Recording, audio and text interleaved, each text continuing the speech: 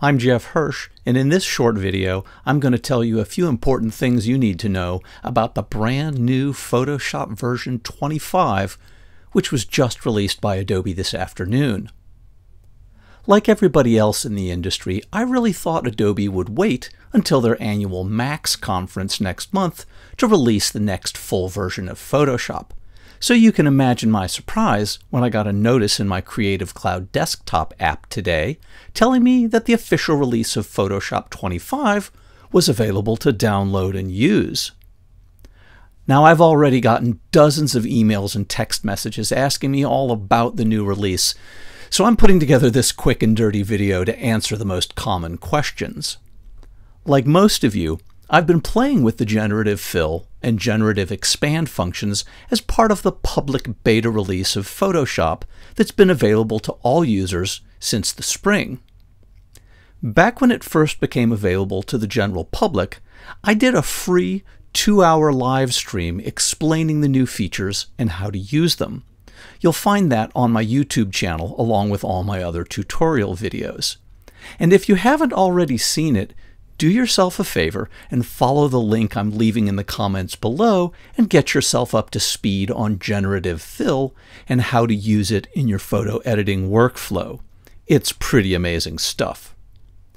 Since most folks already have some experience using Generative Fill from the public beta release, or have at least seen my explainer video, I won't take up too much time in this one rehashing how to use the tool. Instead, I want to answer a number of important logistical questions and show you a couple of useful tricks and shortcuts you can take advantage of to make the most out of the new tools. First, some background information. Because AI-generated content requires significant computing power, Adobe has updated all of their subscription plans to include a monthly allocation of generative credits, which give you priority access to Adobe's computer servers that do the heavy lifting for creating AI-generated content. You'll get a certain number of credits each month depending on which plan you use, anywhere from 50 to 1,000 credits. They've also got a free tier that includes 25 generative credits per month. Each time you do a Generative Fill or Generative Expand, you'll use up a credit. You can find all the information you need to know about generative credits on Adobe's website, and I'll include a link to their FAQ page in the notes below. Most of us are using the Creative Cloud for Photography plan, and as such, we will each get 100 credits per month. They also have credit allotments for those subscribers who are using Education, Team, and Enterprise plans. One bright spot for now, Adobe is allowing all paid subscribers unlimited generative credits until November 1st, at which point the normal allocation will kick in. So enjoy your all-you-can-eat buffet of Generative Fill while you can. A few more details about generative credits. You can check your credit balance in-app or by visiting your Adobe account online. Your credits do not roll over at the end of the month, so use them or lose them. Credits cannot be pooled or shared across multiple users on a team. However, if you have multiple subscriptions, i.e. more than one plan or program, you will be allocated the total combined number each plan offers. And finally, if you use up your monthly allotment, you can still keep doing generative AI, but it may run more slowly for you. You might also receive a daily limit if you use it too often. Additional credits can also be purchased a la carte, 100 credits for $5. That's all of the fine print and legal mumbo-jumbo. Now let's get back to the new tools themselves. As I explained in my video back in June, there are two major operations I use Generative Fill for. One is the removal of complex objects from a photo, something I do frequently, and the other is the insertion of new AI-generated objects into a photo, something I do very rarely. Consult that video for full details on how to best use the tools for each of those tasks. Along with Generative Fill, Adobe has also given us a new Generative Expand option for the Crop tool that allows you to expand your canvas and fill in the blank areas with AI-generated content. This was always possible with just Generative Fill alone, but it took a couple of extra steps, so Adobe has built it right into the Crop tool. After selecting the Crop tool out of the toolbox, go to the tool options at the top of the application frame and use the little pull-down menu to change the fill option from transparent, which is the default, to generative fill. You also have the option to use content-aware fill, which works well in many cases but isn't quite as magical as the generative fill. And when you expand the canvas, the blank areas will be filled in with generative content. And this brings me to my first important caveat about both Generative Fill and Generative Expand.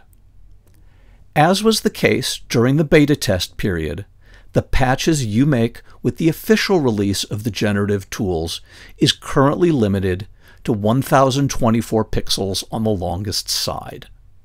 If you try to patch an area larger than that, the patched area will appear lower in resolution because that 1024 pixel square is being stretched out to cover the entire area. So the larger the area you try and cover in one go, the worse the patched areas will look compared to the rest of the image. I know most of us were hoping that the official release would support full resolution generative fill, but it appears the technology just isn't ready yet. Adobe has made it clear that they do still intend to offer that as a future feature. Their website says explicitly, quote, "We plan to offer higher resolution images, animation, video, and 3D generative AI features in the future." And they add, "The number of generative credits consumed for those features may be greater." And given how computationally intensive these sorts of functions are, this isn't exactly surprising. It will take much more computing horsepower to do these same kinds of generative tricks at higher resolutions. So for now, if you want to do generative fill at full resolution or expand your canvas more than 1024 pixels on a side, you'll need to do it in a series of smaller tiles, as was the case during the beta test period. Fortunately, there's now an easier way to execute this piecemeal workaround.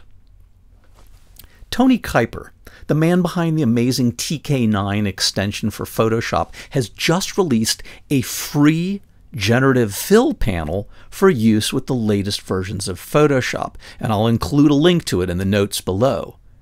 This handy little panel greatly simplifies the task of tiling together 1024 square pixel blocks to make higher resolution patches. So let's take a quick look at how to use Tony's generative fill panel to simplify this. So instead of using the built-in generative expand, which is limited to a fairly low resolution as we've discussed, we will manually expand the canvas and then fill in the blank areas with a series of 1024 by 1024 pixel tiles, giving us a quote-unquote full resolution expansion of the canvas. Note, of course, that after November 1st, you will be using up 1 credit for each single chunk you replace. So here's an image of a canyon in Iceland I photographed this summer. Let's expand the canvas with just transparent fill, and then, using this handy little 1024 button in Tony's panel, we can make selections that are exactly the size of our maximum patch and tile them together to expand the image without losing quality. First, I'll select a slightly overlapping area of my image so the AI has some idea of how to blend it into the existing image, and then I'll click the generative fill without giving it any sort of text prompt. And like always, I'll get 3 variations of the generated content. And because each generative fill operation generates those 3 separate results, and each one of them takes up some space on disk, Tony's panel also includes buttons for rasterizing layers or flattening the image, which can help keep file sizes down as you eliminate those variations you don't need anymore. I'll speed up the video at this point and work through each of the little sections until I get a finished image.